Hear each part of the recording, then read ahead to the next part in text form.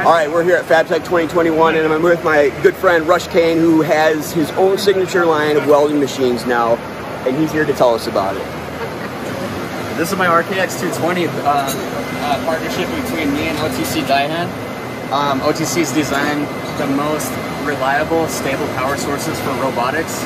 To me, it was a no-brainer to pair that with the best and the best from CK Worldwide and make the ultimate TIG welding package. Right on. This is the first machine that I know of in the industry that you can program your arc ignition to start off on EN or EP on the AC sequence.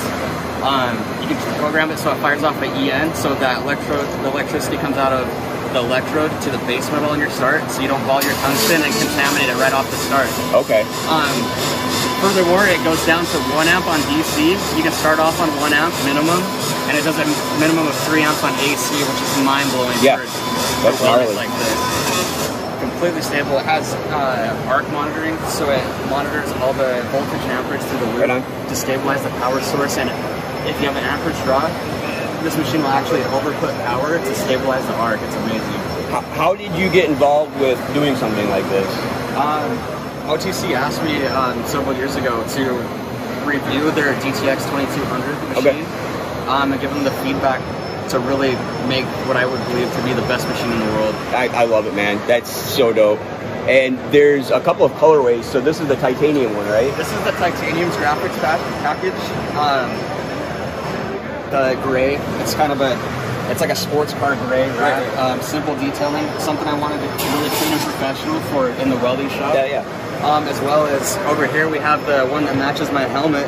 Yes, which I dig. So I did the color graphic wrap on the other one to offer another option, something a little bit wild. This is called the Prism Pack. Okay. It's just 2 different graphics packs to give a little bit of personality. I dig it, man. I dig this, and I'm super proud of you.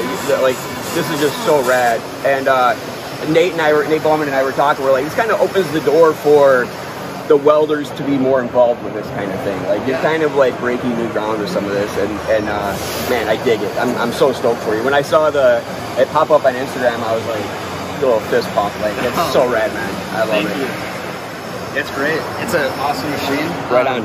You have to get in here and like test it out. Right now, I have the arc start programmed over here to light off with a pretty intense for a 0.01 second intensity start. Okay. So 1/100th of a second is the arc ignition sequence program on this. So it's a completely, ultimately fast start that you can get off the machine. This will imitate like an old transformer from back in the 90s, where you could really set your contacts and diodes inside the machine and physically change the machine characteristics exactly what you want. Interesting.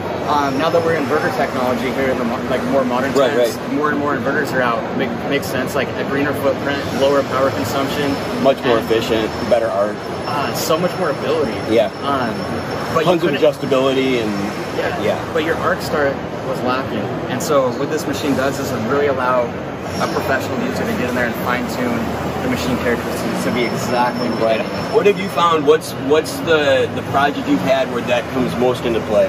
Have you seen some of my jewelry that I make? Yes. So it's really, really fine, detailed jewelry. If you miss an arc start, the whole entire thing's done. I mean, when you're playing with 16th wire and you're building a ring out of that, every little detail counts, and you have to have a reliability of the machine that you can trust. It makes a lot of sense.